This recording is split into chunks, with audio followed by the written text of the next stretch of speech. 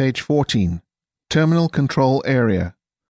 The Terminal Control Area, more commonly referred to as TMA, is airspace where, unlike the ATZ or CTR, the controller working here relies primarily on radar to control the movement of aircraft in their airspace.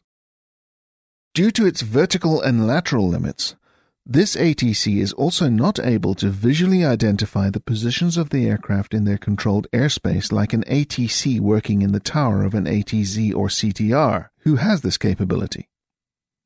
A pilot wishing to enter this controlled airspace must be equipped with a Mode C transponder, which when selected to Alt will indicate the aircraft's ground speed and height to the ATC on radar.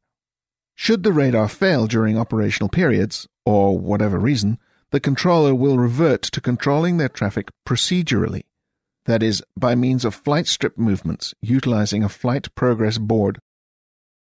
The person responsible for controlling traffic in a TMA is known as an approach or radar controller.